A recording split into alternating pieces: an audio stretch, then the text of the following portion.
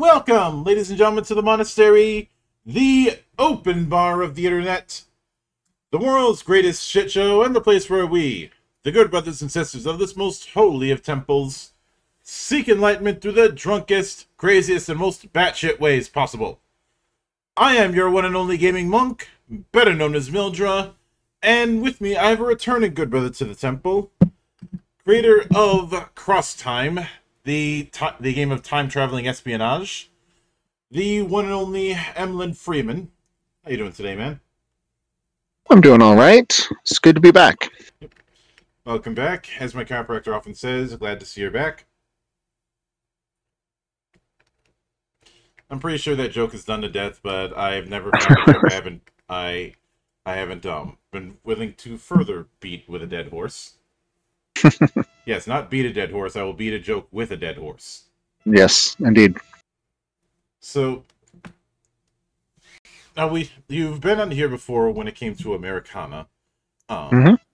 So I will skip. So I won't do the origin story part because I don't redo that. Sure. But instead, I'd like to dive into your first introduction to the Fate system. Okay. What was my first introduction to the Fate system? I believe it was Spirit of the Century, which would have been back in 2010 or so, something like that.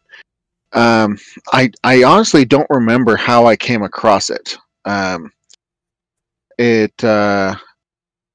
But it was definitely my first iteration of Fate that I got exposed to. I may have been looking for an open system to use for my own work. That sounds like the sort of thing that I was doing at the time. Mm-hmm. So that may have been my first interaction with it, and then I enjoyed Spirit of the Century, ran it a little bit, started using it, and then the Dresden Files as a baseline for for actually the original iteration of Crosstime. I was working on it before Fate Core came out, which kind of but when that kind of changed a lot of my thinking about Fate, because it's a pretty significant edition change. And so that was so this Crosstime project has been floating around in my head in one way or another since college. It started out as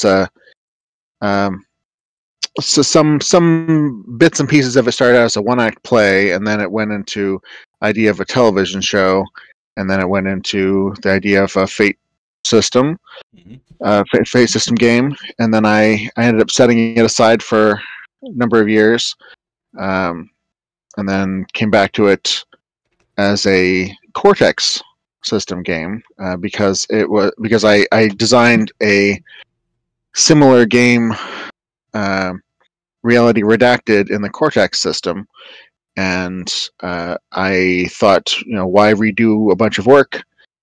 So I could use a lot of the same work from Cortex and make it sort of a spiritual sequel, because it's both espionage games with espionage with superpowers. So I decided to do that, and did not take into account when I was doing that design that the Cortex system had changed hands, and I didn't check with the new company about their licensing, and discovered that they are not currently licensing the Cortex system. So I did a bunch of work that will never see the light of day unless they change their minds. And so then I went back to my old Fate work on the system, and then and took some of the ideas that I had from the Cortex version and spliced them together to create what is the current version of Crosstime. So yeah, it's kind of the history of my of of this game. I've done other work with Fate. This is giving my second published Fate game.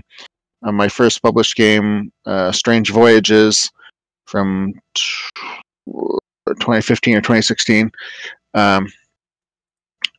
was a Fate game designed in Fate Core.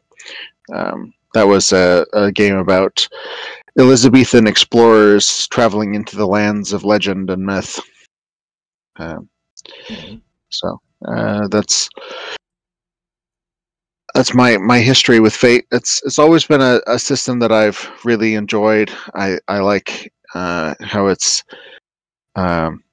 fairly open and not terribly crunchy, but has enough levers to mess with that it can be it's interesting to work with. So it's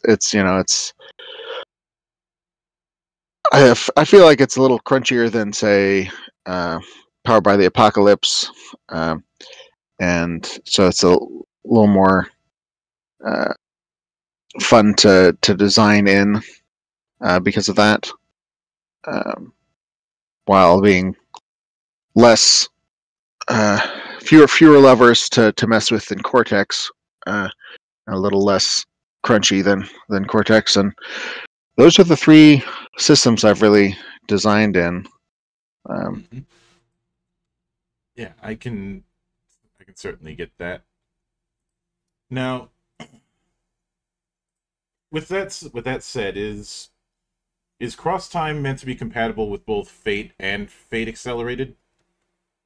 Well, it's designed as a Fate Core game, and I did use some language from it from their Fate Condensed system. It's not directly compatible with Fate Accelerated because I don't use like the approaches system that's part of Fate Accelerated. But all of the Fate games are essentially at the core they're the same. That would take very little work to if you're only familiar with Fate Accelerated to understand and follow along with how I'm using the Fate system for Crosstime. In fact, I've taken bits and pieces from a lot of different places. I even used some of the I don't remember what they called it. Atomic Robo. There's a system for how they use their skill system, modes. That's what they call it, and that's basically how I decided to use the skill system for Crosstime and the final version. To kind of, I took some of the concepts regarding what called the 6 methods of espionage spycraft work that I used in the Reality Redacted game, and turn that into using the mode system from Atomic Robo. I can certainly get that. Now, I think when I had you on for Americana, I had talked about the concept of Appendix N and just the inspirational media that played a factor in the creation of that. So I'd like to repeat that question for Crosstime. Sure.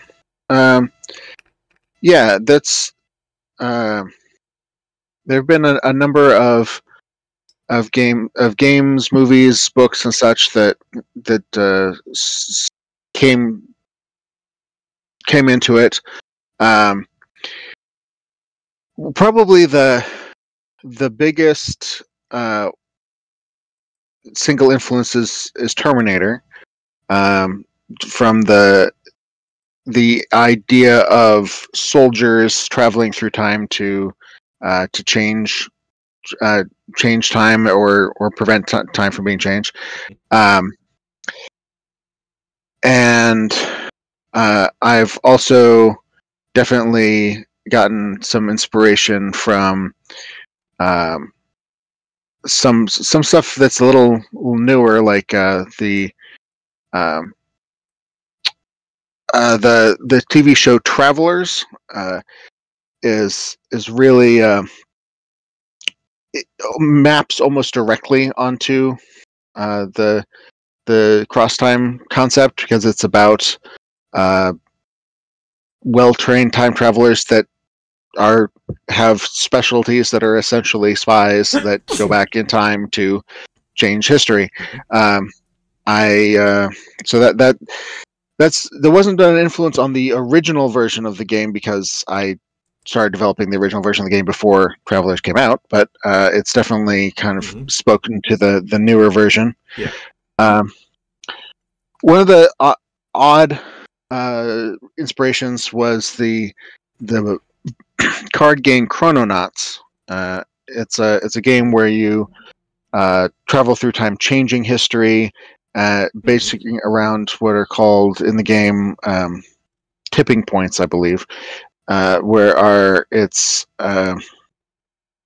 there's like specific events in the game represented by cards that you can change, like Kennedy's assassination and the Titanic disaster and Columbine and stuff like that. And actually Columbine may have been something that's affected, not changeable. Anyway, but then there's knock-on effects. I think we're called ripple points in the game, where if you change Kennedy getting if Kennedy gets saved, then that affects the moon landing and stuff like that. And so that was an inspiration to, because Crosstime is centered around the idea of changing history by going back to specific points that are called change points in the game that are identified by the time travelers as good places to change history. To this is going to ripple down the timeline to change things in the way that we want. And so that concept of identifying specific places in time that would ripple down the timeline definitely came from Chrononauts. Let's see. I'm pretty sure someone's brought up Tabletop to you. Yeah, I've never really cared for Time Cop. It's not one that really. I've seen it certainly, but I've only seen it once. Never had a particular desire to see it again. And the Crosstime, you don't have the problem of when you touch yourself, you turn into weird melty nonsense. The last piece of inspiration I'll note is Continuum, which is another RPG that is role playing in the Yet. I remember. Yes, role playing in the Yet. That was a good idea. It was a good idea, but the execution was a little bit less so. Yeah. I took from it in two things. One was a kind of an idea on what a time traveling society might look like, and so it's kind of an inspiration for the various time traveling factions that make up the Crosstime game. I don't think any of them are direct inspirations, but just the concept of what that might look like. And then it was a model of what not to do in terms of time travel rules, because Continuum is very, very complicated in terms of how the time travel works. Yeah, it was one of those games that came around in the late 80s, early 90s, where a lot of designers had this massive boner for trying to make their games as complex as possible in the name of realism. Yeah, absolutely. This is where Phoenix Command comes in with its ridiculous crunch to the point where I've had it as my whipping boy for years, and I've outright stated I will not run Phoenix Command again unless I'm paid in advance.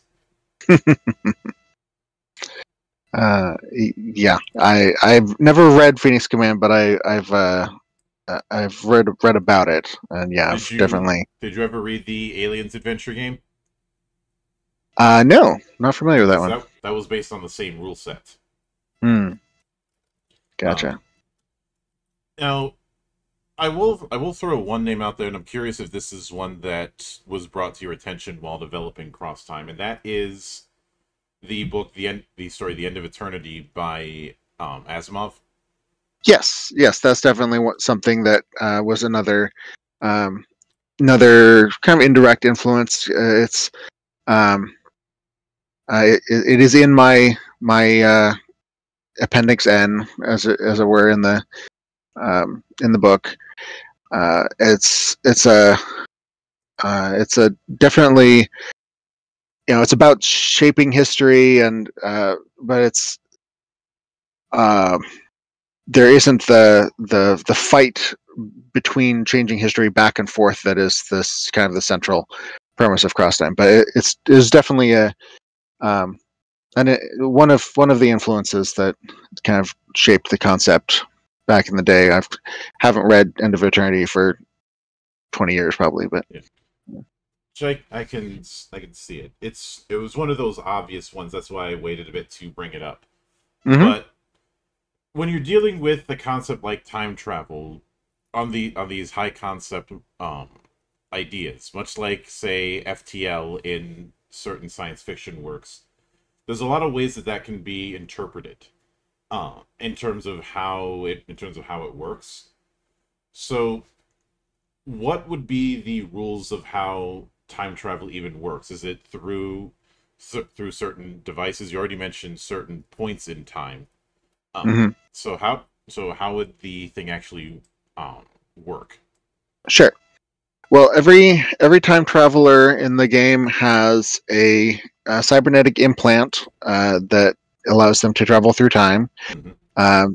It's the specifics of how it works is not really relevant to me, so it's I just say like it can teleport you, and I think I say like 50 pounds of material, all of which you have to be touching, something like that. It's basically you can carry some gear with you, but you're not gonna be taking a truck back to the 16th century. A less extreme version of the nothing goes back rule from Terminator. Yes, exactly. And then what I'm more interested in is what I call meta time, which is the premise that I have, which is really trying to prevent predestination paradoxes.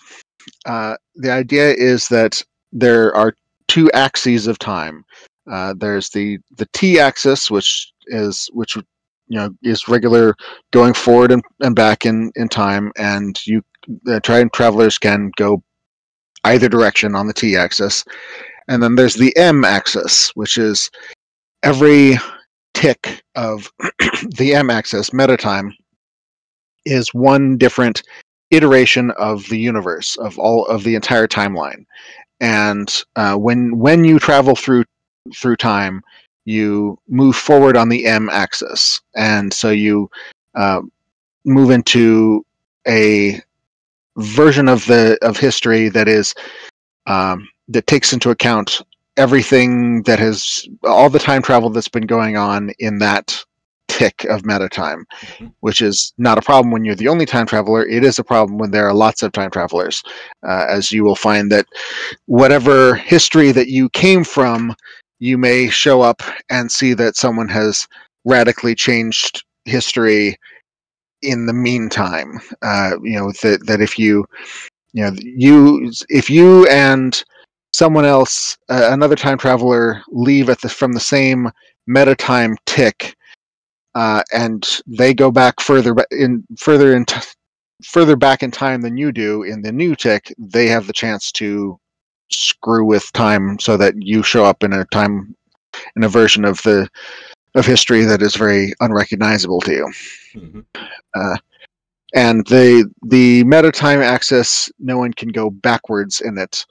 So there is still you can't go back to a different version of reality of the timeline. You have to continue changing it from where you're at. If you want to fix something that someone else did, you got to go back. You got to go forward in meta time and go back in regular time to stop them. Mm-hmm. I can get that. So, and I think it's important to establish these kind of rules when you are doing time travel. Now, on the espionage part of things, I've said that there's a kind of pendulum when it comes to spy fiction. On one end of the pendulum is the pulpy stuff a la James Bond, and on the other end is the more grounded stuff like, say, Jason Bourne. When it comes to the approach to the espionage aspect, where would you say Crosstime falls in? Definitely Jason Bourne. It's that's the number one touch point for the espionage in the game. It's for Reality Redacted, which has the same kind of mood of espionage, I would pitch it as Jason Bourne meets The Matrix. Mm-hmm. So this is very similar sort of mood to it. There's a level of the fact that is time travel makes it, takes it a step up, and then also the characters have cybernetic implants that give them special abilities, but ultimately is intended to be grittier, like Jason Bourne, where Bourne is able to do sort of out of the ordinary things, but the reality of the morality in particular is not as black and white simple as James Bond, and the mood should definitely be that things are shades of gray in the morality of Crosstime, and that there are serious consequences to your actions, and there's not the time to Screw around. Yeah. Hold on one moment. So, continuing on from that, Fate is usually pretty freeform, but you do have a kind of archetype set up with operational specialty. And given that there's a handful of them, I'd like to go into each and kind of get a feel for a character in other fiction that might be a close equivalent to it. Sure. Yeah, no problem. Yeah, so the operational specialty or op spec is essentially the character classes of the game, and I do that because I like character classes in terms of those archetypes of creating characters that feel different from each other, and that definitely have mechanical and narrative distinctions from each other that can be harder to get from a skill-based system, a more free-form skill-based system. Not always, but certainly can be, and that's why I've oftentimes worked with these sort of archetypal class type concepts. Okay, so let's so we start. Let's start with the clandestine operative. Yes, the clandestine operative is our first one. That's the sneak thief. There isn't a really good example of it from time travel fiction specifically, I tried to think of one, but I was the best I came up with was Carbon San Diego. Yeah. And this doesn't have Uh, to be limited to just time travel or espionage fiction. Any kind of fiction. yeah. Okay. Well, then probably the one that comes to mind the most is Parker from Leverage. Mm-hmm.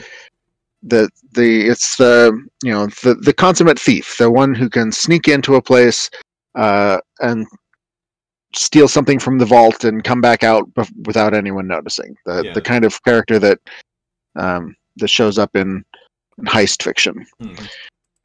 So next would be the command operative. The command operative is can either be the front point leader or the guy in the chair. So it could be like it's the character. What is the name of the character? I can't think of the name of the character, but the operator from the Matrix is an example, because they're the watching over the team and able to change things from the outside, and that's something that's one of the archetypes that you can use for the command operative.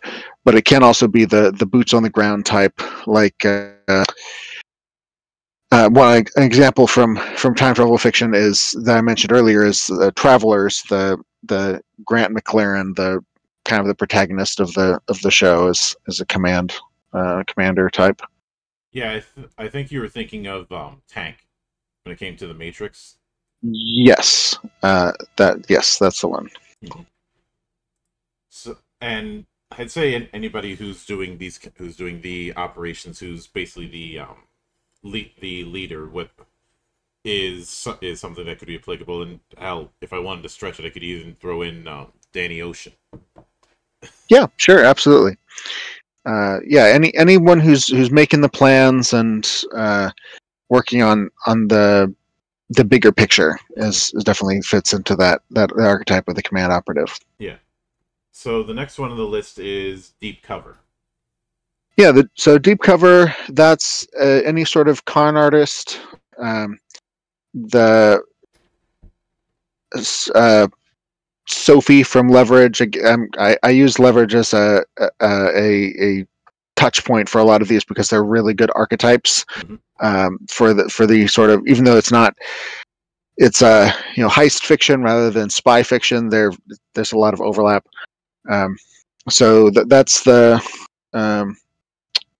sort of the deep cover is the undercover operative, the person who's always pretending to be someone else, and they have the skills and this cybernetic implants to help them do that, and to create really great illusions and disguises and such. Mm-hmm. I'd say your professional liars, your grifters would certainly be applicable. Mm-hmm. Yes, any grifter character, yeah, definitely fits in there. I'd say probably the biggest example would be the protagonist from Catch Me If You Can. Yeah, absolutely. He would be a perfect example. But next is field scientist. Yeah, the field scientist. Those are two kind of related archetypes that kind of fit in there. There's either the engineer, like Doc Brown from Back to the Future, is someone who the guy who invented time travel and can deal with all of that sort of shenanigans, is someone who could be a field scientist. But also designed to fit into the archetype are the medic. So the doctor character, whoever there's a million doctor characters from fiction, but the field medic, someone who can deal with injury and that sort of thing in the field, rather than a diagnostician, or someone who works in a hospital. So those are the two kind of archetypes that fit into the field scientist Mm-hmm. model. Yeah, I can certainly get that. Obviously, the next would be the intelligence operative. Yes. So the intelligence operative is the archetypal spy. They're the people who to collect intelligence. That um, they observe and spy on people.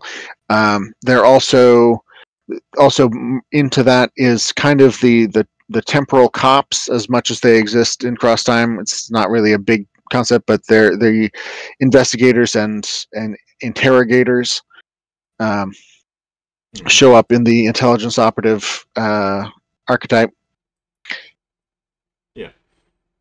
Uh, and I suppose this one might not have a very strong parallel, but the meta historian. Yeah, so the meta historian is an odd one, but the idea um, is a historian character uh, or a guide character. They're the person who knows everything about every when. The something like um, the TV show Timeless. The protagonist Lucy Preston is a historian that knows everything about all the histories places that they go, and that's sort of the model for the meta historian. They they're the one who gets to exposit about where it is that they're going and what we know about 17th century France or whatever. Um, and then it's can also be not getting that knowledge not from an academic sense, but from more of a tour guide sense. In the playtest game that I ran, one of the characters was a meta historian who uh, just wandered around the timeline having fun and taking lots of drugs and sex. So he knew everything about every place, not because he had studied, but because he had just been there and partied there. Mm-hmm. I can I can certainly get that. Um, the next one would be the military operative, which is probably pretty straightforward. Yeah, very straightforward. It's just the soldier. The best time travel version of this is the entire main cast of Terminator. Sarah Connor and Kyle Reese and what have you are very much the military operative. Just the soldier. The only difference is that in my game they've got cybernetics that allow them to they could take on the Terminator without so much trouble because they have the technology.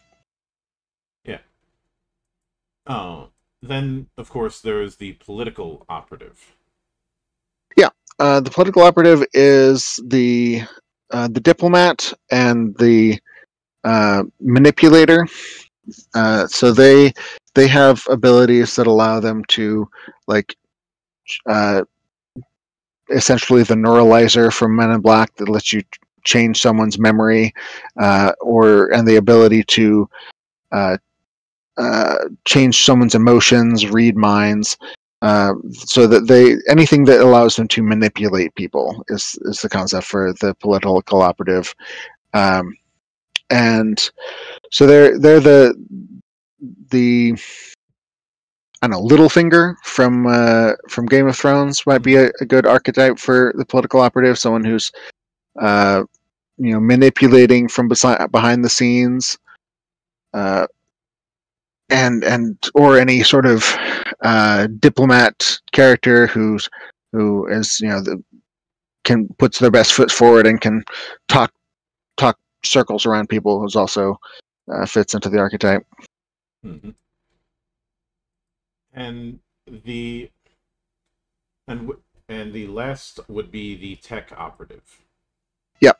The tech operative or technology acquisition operative, they are um, a combination of engineer and scavenger. Their concept is that they're there to, instead of necessarily as much changing history, they are there to get high technology from places in history and bring them back for the time travelers to use. And so they have the ability to manipulate technology. They have nanites that they can create things with, and they can overclock any technology that they find. I think the Doctor from Doctor Who fits into the tech operative, oddly enough, more than as a field scientist, because he's really an engineer more than a scientist in most of the time. So that's kind of the model there. Though the tech operative is a little more comfortable with fighting than, say, the Doctor. Yeah. And now with one of the things that I find interesting that you put in is you put in a whole sidebar regarding aspects. If you get stumped on aspects, since aspects is one of the strengths but sometimes weaknesses of the Fate system. Since there's, I've talked about this in core. There's not a whole lot of guidance when it comes to what a good or bad aspect would be. Yeah. So this is the use of aspects in Crosstime is a little unusual from a Fate perspective. It kind of comes from the fact that it was originally designed as a Cortex game, because Cortex uses traits which are much like aspects, but they are usually with a more robust mechanical interaction with character creation in Cortex. You're in several of the Cortex games, including Reality Redacted that I originally wrote. You build your character around several traits, and those the traits affect your skills. And so in translating this from Cortex to Fate, I kind of kept some of that in the aspect system. So unlike most Fate games that may have just minimal guidance regarding aspects, there are a huge list of aspects that have specific mechanical benefits that will influence your skills and in character creation, for as well as being usable to invoke and compel and all the mechanical stuff that you can do with aspects during the game. And then I try to help make it clear how each of them are usable by, I have these little, I think you mentioned these little sidebars that say, this is how you can invoke this aspect, this is how this aspect can be compelled, so that you have the sense of how it's going to work in the game. And then of course there's also the more free form high concept and trouble aspects that are central to your character, but don't interact with with character creation directly in Crosstime. Yeah, I can certainly get that. Now, and in the same vein, I can see some of the Cortex DNA, especially with how you handle stunts and some of the features that each op spec has, large as well as the secondary implants, because I didn't see the relationship with refresh and stunts here in the same way. Yeah, secondary implants are the things that I decided were not important enough to assign mechanics to, but are just sort of narratively things that all the characters would have access to, like the ability to time travel, the ability to understand languages, because that's very important when you're traveling through time. Yeah.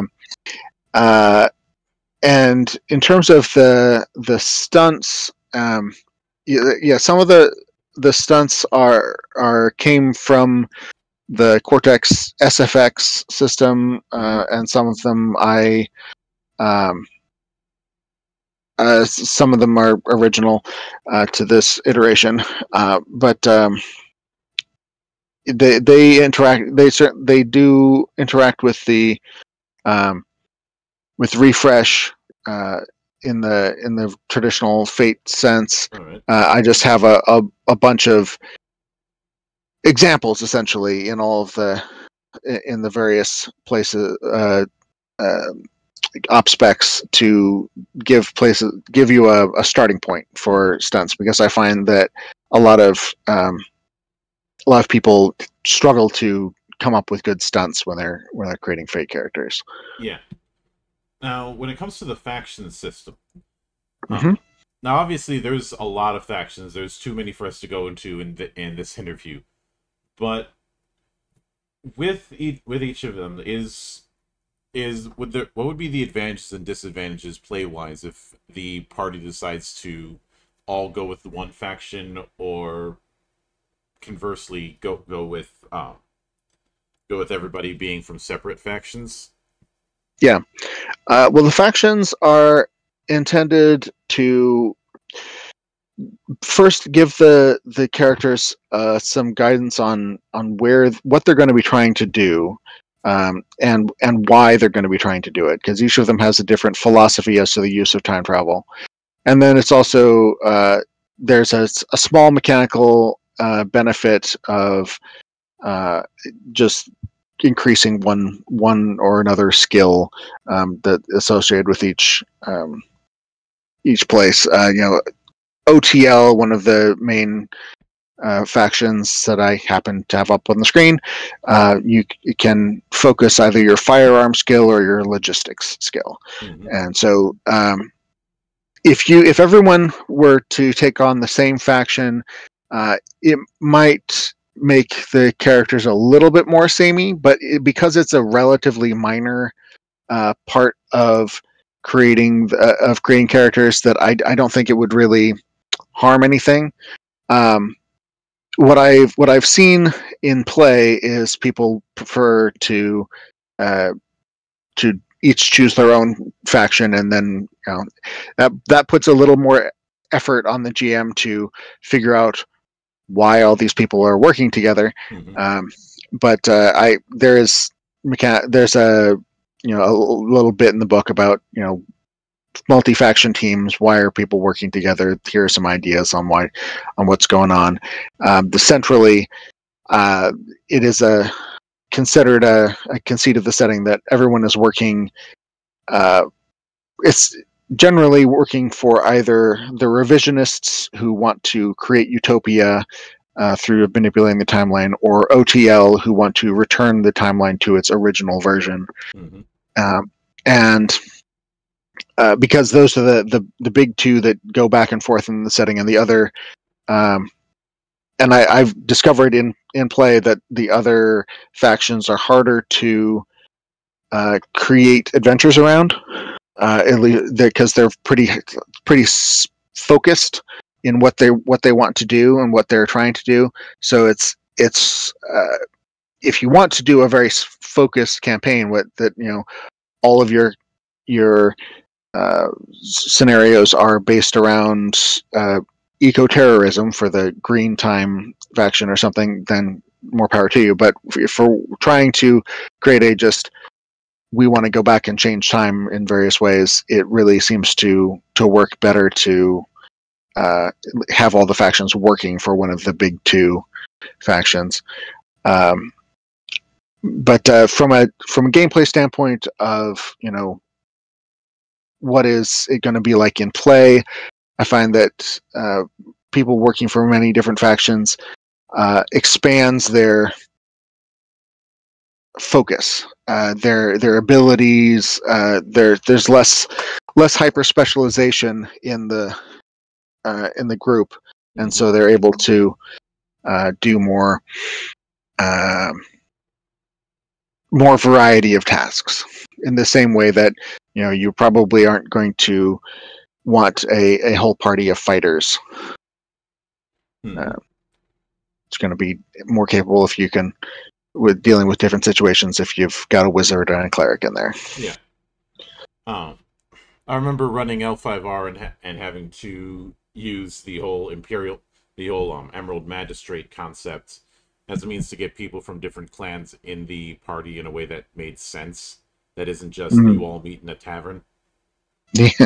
Yeah, I'm not that familiar with L5R. I've never actually played it, but I have a friend who's played a million hours of it, so I've heard lots of stories. And it definitely seems to be a game where it's a little more challenging to get everyone together because of the different clans are so distinct and in their what they want and how they do things. And their relationships with other clans. And you have a similar thing when it comes to the factions and how they see each other. Yeah, there's a section in each of the faction write-ups that is kind of based on how do all the vampire clans see each other from the White Wolf, and it's supposed to just give a basic role-playing conceit, and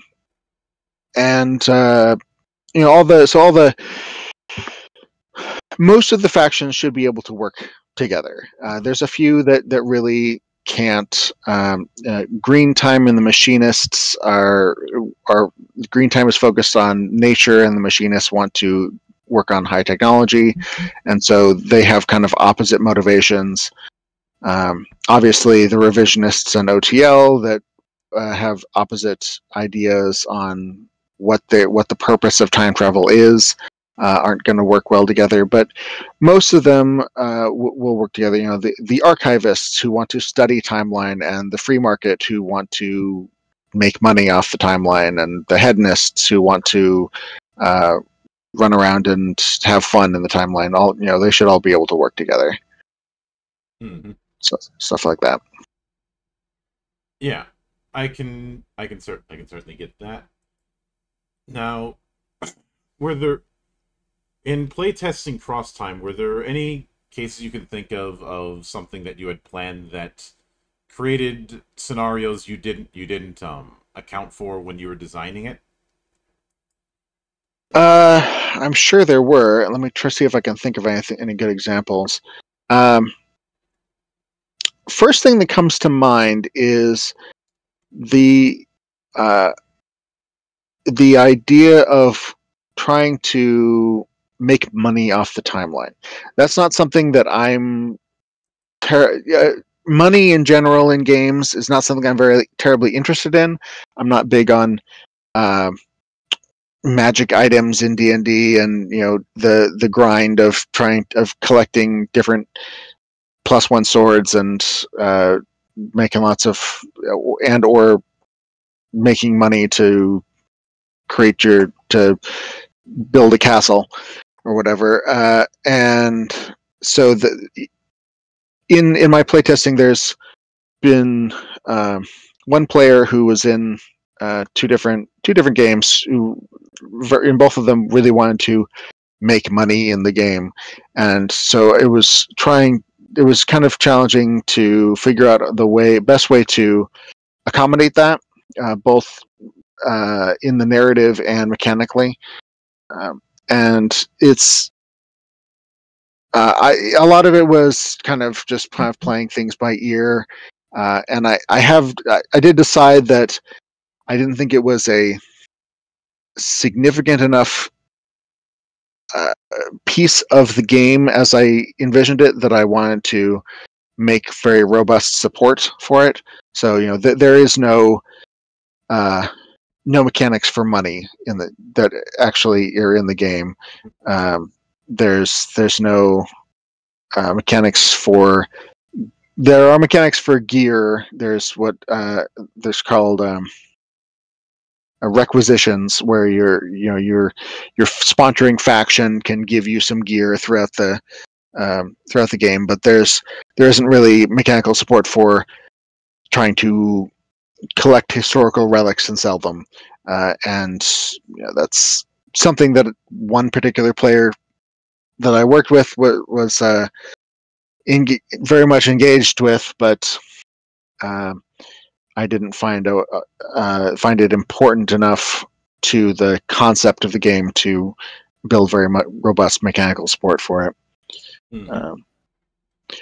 As a small side note, there was a device that I kind of created off the top of my head for him that I don't remember off the top of my head whether I actually wrote it into the game, which was something that allows you to like this little box. You stick it on a thing, and then you can teleport the thing back to your time travel base, Mm-hmm. rather than having to take it with you, grabbing onto it, because of the nature of meta time. Once you leave a timeline, you can't go back. So once you are embedded, the idea is that you got to finish your mission before you leave, or else you're not going to be able to finish your mission. So there's no, oh, I've got this thing, I'm going to zap back home and then come back. Mm-hmm. So Yep. that's why I created that. I gotcha. Now, with that in mind, what do you have planned down the road, whether it be through Crosstime or other projects? So it's a good question. Right now, I am starting to revisit a game that I worked on a long time ago. It's another Fate system. It's more of a high fantasy game, though. It's though more China Mieville, new weird than Tolkien, Lord of the Rings, high fantasy. It's definitely a. I don't have. I haven't settled on a name for it at this point. The working title is Infinitum, but it's about a city at the center of the multiverse that has a lot of high magic and strange bloodlines of different kinds of humanity. The people who grow plants on their skin, and people who have literal fire in their bellies, and this, that, and the other. People with bestial features, and so that's something that I originally designed 15 years ago to for my then girlfriend, now wife, because she wanted to play a fantasy game and I didn't want to play D&D, so I designed something for her. And I set it aside for years because I really felt like it was too big a project for where I was at the time. Because it's detailing a big city and everything that goes on with it. And so it's a big project. It really needs some good art, which we'll see if I'm able to figure out how to get that to happen.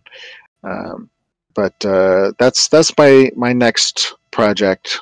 Trying to come back to that and turn it from, because I designed it originally for Spirit of the Century and Dresden Files Fate, and so now I'm going to bring it into more modern Fate sensibilities. Not because there's plenty of work that still works. So it's I'm not going to start from zero, but there's definitely some stuff that some definite changes that came about in transitioning to more modern, the current Fate edition. Mm-hmm. I can certainly get that.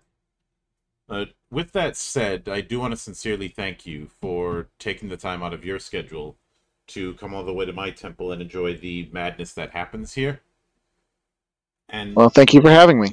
And anytime you see fit to return, the door is always open. As I often say around here, drinking is not mandatory, but it is encouraged. And of course, a sincere thanks goes out to everyone who took the time out of their schedule to come onto the show and enjoy the madness. And there will be plenty more where that came from, as there always is here, on the open bar of the internet. But until then, on behalf of the good brothers present and not present, my name is Mildra. I am your gaming monk. Stay fucking frosty, everybody.